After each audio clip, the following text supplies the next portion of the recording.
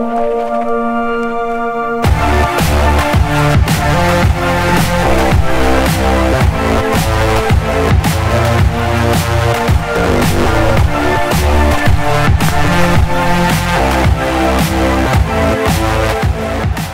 everybody, welcome to the next episode of All Right. So a while back we got asked a question by one of our viewers, Vickers van Rooyen, about how hard you can ride a hardtail.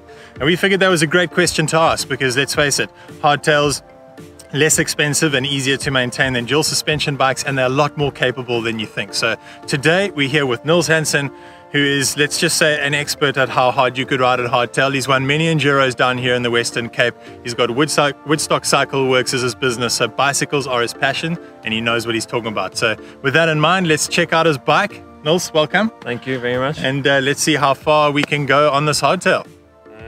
Hi guys, so this is my Mercer Hungry Monkey version 2.0, which I call it. This bike has been specifically set up for more trail riding than say cross country or long XC races. It's a 650B hardtail running a 140mm RockShox Revelation. It's a really nice fork for all types of riding. I've chosen the beefier tires I could fit in here, so it's a 2.6 Maxxis. The City is 2.4 at the rear. The best possible brakes I could fit on here were a set of guides back in the day. The most important part on a bike like this, I would say, is the dropper. You can't take an XC bike with a high seat post and expect to ride proper trails. So a frame that can take a dropper, 100 to 150 more is essential. Talking about the drivetrain, it's just a SRAM 1x11 running an XTR crank. I ride this bike really anywhere, man. If it's enduro, if it's cross country, if it's longer, short course XC racing, I've really used this bike everywhere, to be honest. So where do you test the hardtail and really put it through its paces? Well, there's lots of options down here in the Western Cape, but the trail that we've chosen today is the single track trail that descends down near Plum Pudding. It's also a section of trail that's used in the prologue of the Absa Cape Epic. And then from there, we're going to make our way down to the remaining trails around Rhodes Memorial, a little bit into UCT as well. And today it's a mixture of some good gravity, some loose stuff, a couple of jumps here and there, some berms to be railed, and no doubt Nils is gonna shred it.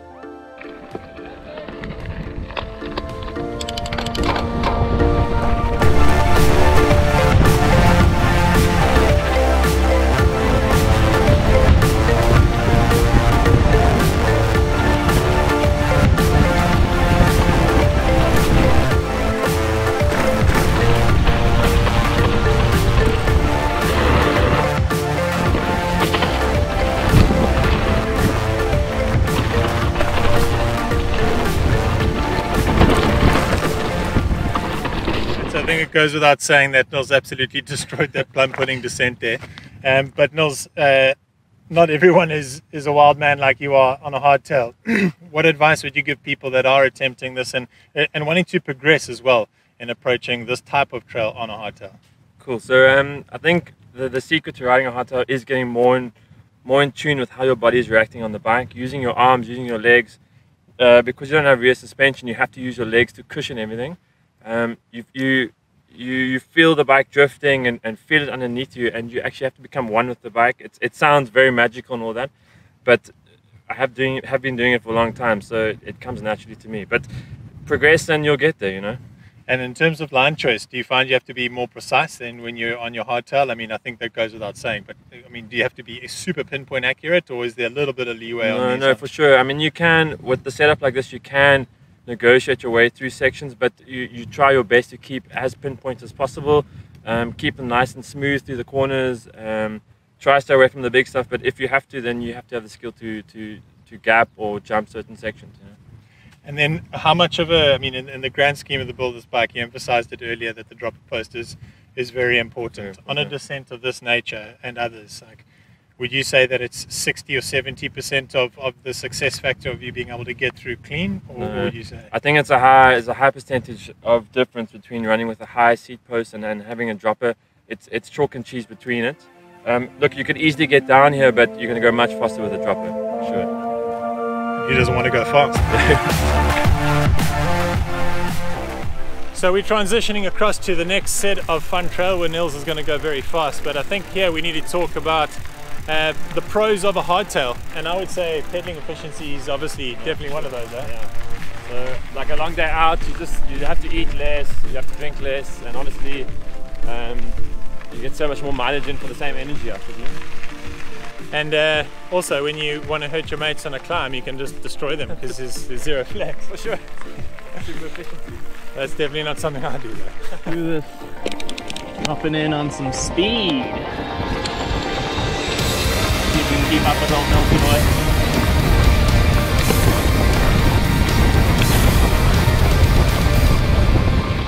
Okay, so dropping into the technical section of this log.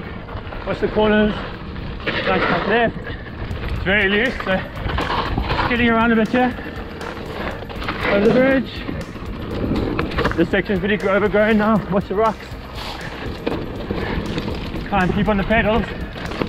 Jump out of this here, over the rocks. Go over here, woo! Get around here. Back on the pedals. Woo!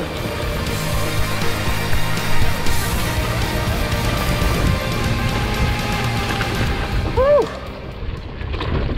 Jump this rock. Yeah! Left. Let's fix this trail up a bit. Oh shit! Tree rock. Back on the pedals. Like I said, choose your lines very well. Jump it. Whoa! Your legs to the rocks. Woo, woo, woo, woo.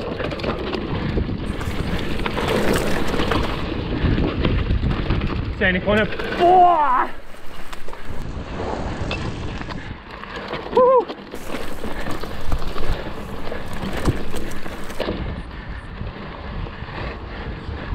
Jump this log. Boop! Wide and inside. And here we go. At the finish. I really love this place. So close to home and you can get such a good ride in quite quickly. And back on the way. Cool. So in summary, how hard can a hardtail be ridden? Well, I think for the most part, it depends on your ability to ride a hardtail. A little bit of line choice, but also the type of hardtail that you've got. What are your top 3 points for people to take home when they've asked the question of how hard can a hardtail be ridden? I think as hard as you can, and as hard as you want to, and then maybe how hard can a hardtail ride is the question, you know. Yeah. So if you are looking to push your bike a little bit further, push yourself a little bit further, Nils' business is in Woodstock Cycle Works. I'm sure he'd be happy to advise you on what you would need to set up on your hardtail to make it go a little bit further and do a little bit more. Don't just head out there and wing it.